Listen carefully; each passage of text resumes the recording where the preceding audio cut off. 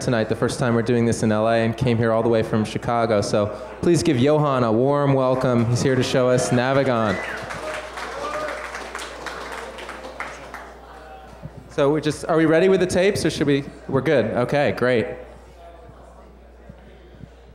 So do you want to show the video first? Why don't you tell everyone what Navigon is first? Yeah, thank you very much, Seth. And my name is Johan. I'm a PR manager at Navigon. And Navigon is one of the world's leading providers of navigation solutions. We develop navigation software, but also navigation devices. And what I'm going to present to you today is our iPhone app. And it turns your iPhone into a standalone navigation device. So you don't have to take, another device with you. For me, it was very helpful here in LA. I've never been here. I rented a car at the airport, plugged my iPhone onto the windshield, and I was ready to go. And especially with the traffic here in LA, it's just insane. I think I had about 300 traffic messages shown in my app, and our app actually can route around traffic. But yeah, I have a little video that runs you through the app, and that's the wrong one. Okay, what you see here is the starting screen, so you can enter a point of interest or an address, and I'm just going to a point of interest, to a hotel here in LA. And what you see here is a new destination information screen that shows you important information about your destination, such as weather information, but also parking options or gas stations, for example. And if you click on the weather, you get a 3-day weather forecast of your destination. It shows the temperature, but also the weather conditions. And you can also click on the parking feature, and then you will see the parking options that are available at your destination. And you start the navigation with this little button. It's a simulation here, because it's inside, of course. Caution. There are several new traffic incidents concerning your route. So this message means there's a lot of traffic going on in that area. And you can click on the map screen, then you come from the 3D view in the 2D mode. And we integrated the multi-touch function in the app, so you can zoom out. And all these little yellow symbols here, they're all traffic incidents. Miles, turn right onto West 5th Street. And you can actually click on this little red button, and then it will show you an alternative route, because there is traffic on your route. And you can also go on details, and then you will see traffic messages that are in your area. And you can scroll through all the traffic messages, just like that. We use crowdsourced traffic, so it uses traffic information from actual drivers on the road. And you can click on each traffic message, and then you will see information about the traffic incident, such as the speed that drivers are driving at. Yeah, and this is our map view. And a feature that you see in the little corner is called Lane Assistant.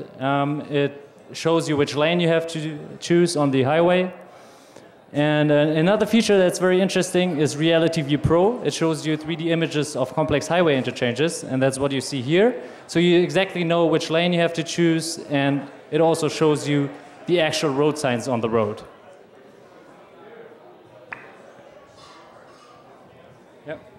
So once again, we had you at our very first app show present in September of last year, or sorry, November of last year. What's changed since then in Navigon? Now, so keep to the right. Let me mute this.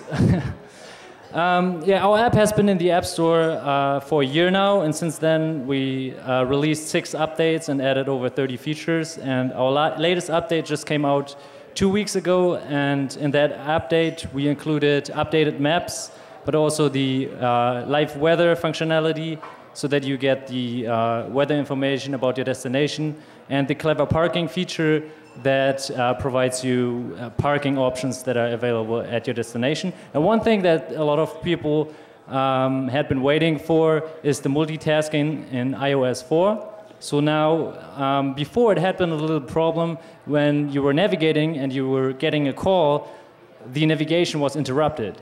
And now you can actually take that call, continue to get directions, and also click on the screen and see, the map view in there, so you're not interrupted. Or if you have Pandora on your iPhone and you like to listen to music, you can also do that at the same time. Yes? How accurate is your GPS readings? How accurate is your location? Oh, your location. Oh. How accurate is the GPS? It works in the same way as any standalone device that you can, buy at a consumer electronics retailer, because we use the GPS signal. We not only use the cell towers, but we actually have a GPS. The iPhone has a GPS receiver built in, and we use that. So yeah, it's very precise, and the app also has the maps on board, so you don't rely on the cell phone signal. The maps are already on there. There are some off-board solutions that have to download the map material as you navigate. We don't have to do that because once you buy the app in the App Store, you download the full North American map, and then you're good to go. You just need the GPS signal. Yes. Oh, you want to repeat it? Repeat the question. Yeah, he asked if we have apps for other countries. Yes, we have an app for Europe. We have an app for South Africa, for Australia, for Russia, yes, for Canada. We have one for Mexico. We have a lot of different countries. I imagine you have one for Germany and the rest of Europe, seeing as you're a European company. So, I think we should tell everybody, what does the app cost? Right now it sells for $79.99 for North America. But we also have regional versions. So if you live on the West Coast and you just want the West Coast, you can buy our Western app for $29.99. And what's really good about this is that you download the full US map, but only the Western US is unlocked. So later on, if you ever go to New York, you can simply unlock the East Coast for an additional $15. Now you don't have to download additional map material. So that's something that's a unique model that we introduced a couple of months ago.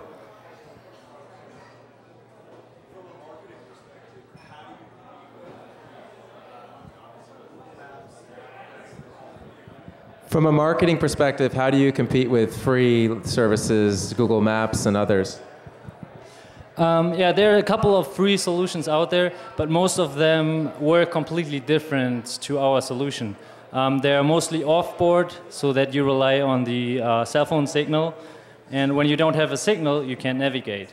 Or at least when you leave the route, you need to download new maps and then you're lost. And ours has the maps on board. That's one big differentiation point. The other one is that we've been in the navigation industry since '91, so we have about 20 years of experience.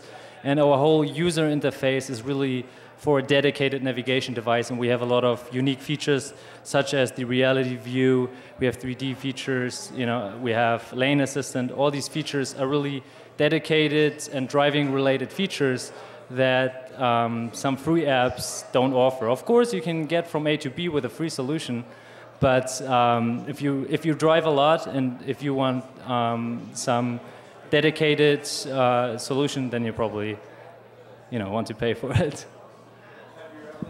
So we're actually out of time, and I'm going to get the last question. And sorry, you can ask, they've got a table over there, you can ask him afterwards. But I want to ask, are there any advantages at all to having a standalone GPS unit, or is this really just as good to have Navigon on your iPhone? Because the price is comparable, maybe.